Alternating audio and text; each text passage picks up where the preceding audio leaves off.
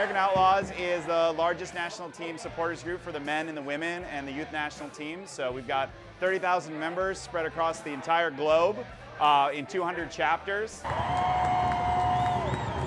Our whole motto is unite and strengthen. So we're trying to create events and experiences for fans to come together and wherever the national team plays. It's an exciting, intense experience where you're just part of a big community and everybody is kind of rooting for the same cause. They're fantastic.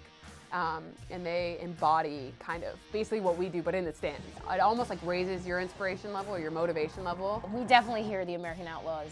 They come in so many large numbers, such a huge group, and they're always typically behind the goal.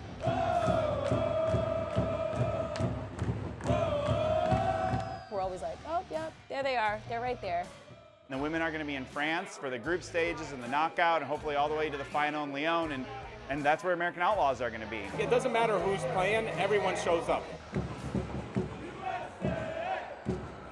We get to be a part of this huge international spectacle and represent, I think, the best parts of the United States. You know, men and women and children of all colors and creeds and gender, and all coming together to cheer for the United States. I think that it's fantastic that women, and especially young girls, can feel empowered to be able to join teams and start like revolution. I mean, this is fantastic. I love that they're all very confident in everything they do, and they're really inspiring. I'm going to cheer really loudly, and I really hope that all of them do really well. We're all about standing, we're all about singing, we're about cheering. It's action, it's a full 90 experience. It starts before the match, it continues on afterwards.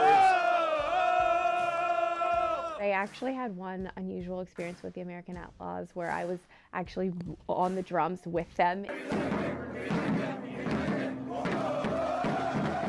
And until I had that moment, I never really understood what it felt like to be a fan, and I think that was really fun for me, and now I appreciate them in a different way.